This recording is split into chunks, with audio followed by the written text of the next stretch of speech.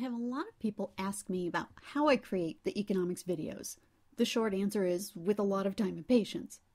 No individual step is particularly challenging, but taken as a whole, the process can seem overwhelming.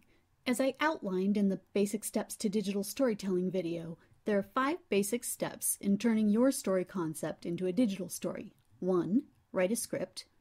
2. Storyboard your script. 3. Collect multimedia.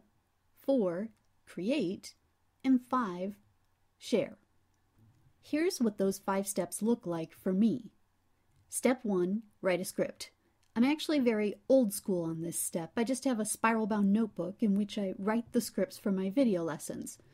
Once you've decided on the idea, story, or concept that you want to share, you write a short script. The key here is short. Although my longest video is 12 minutes, most of my videos are 3 to 5 minutes in length. Step 2. Storyboard your script. Would you believe index cards? I use index cards to write out the script again, but this time I add quick ideas for images to tell the story. Storyboarding doesn't necessarily require a lot of artistry. It just means that you have some idea what kind of image you want to convey each point in your story. You can see from this storyboard that I'm not out to create any artistic masterpieces here. I just want to build a series of images that follow the sequence of the story that I want to tell.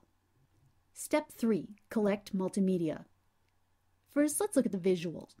Most of the images that I use in my videos are my own artwork. After storyboarding, I create all of the drawings on blank 5x8 index cards based on the image ideas from the storyboard. Once I have all the drawings completed, I'm able to run the entire stack of cards through a receipt scanner in just a few minutes. It needs to be a scanner that will give decent resolution, so this is one place you may have to spend money if you go this route.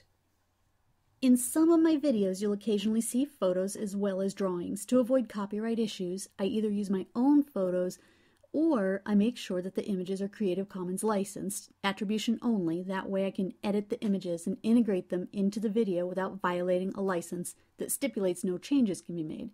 And then I make sure that I give attribution at the end of the video.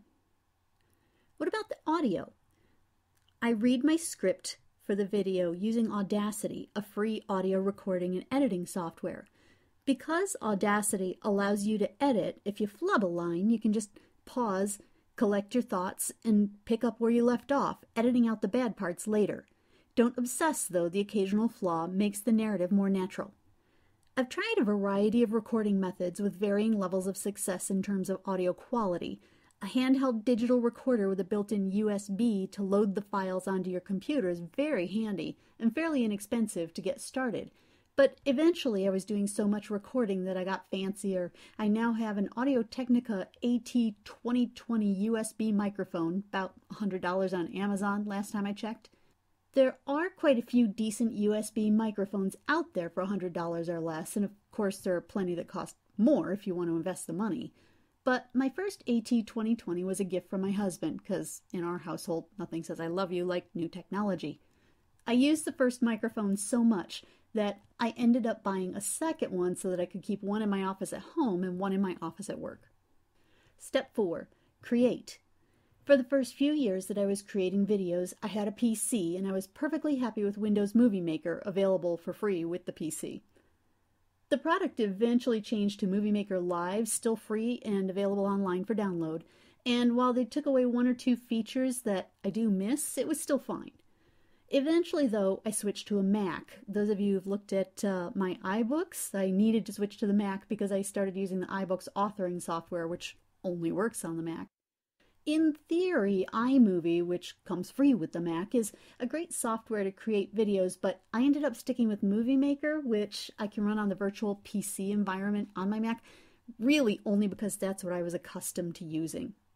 Anyway, the create part of the process is where you bring in all of your media, order and reorder the images, and sync the visuals with your audio.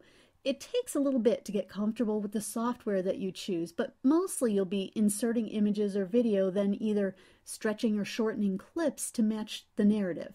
Either Movie Maker or iMovie will allow you to add text and transitions. Step 5. Share. Once the project is complete, I save it as a completed video file and then I share. The The files are usually pretty large, which is what makes it difficult for me to just host them on a web page for people to download.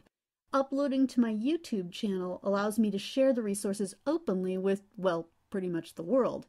Hosting via YouTube presents occasional problems for schools that either don't have internet or have spotty coverage, or schools that have their internet on a tight lockdown so that YouTube isn't accessible, but for the most part, instructors and students seem to work around these issues. Now, I know that my specific method of making videos is not going to be for everyone, but remember that all digital storytelling, regardless of what tool you use and what kind of media you incorporate, comes down to the 5 basic steps. 1. Write a script. 2. Storyboard your script. 3. Collect your multimedia. 4. Create. 5. Share.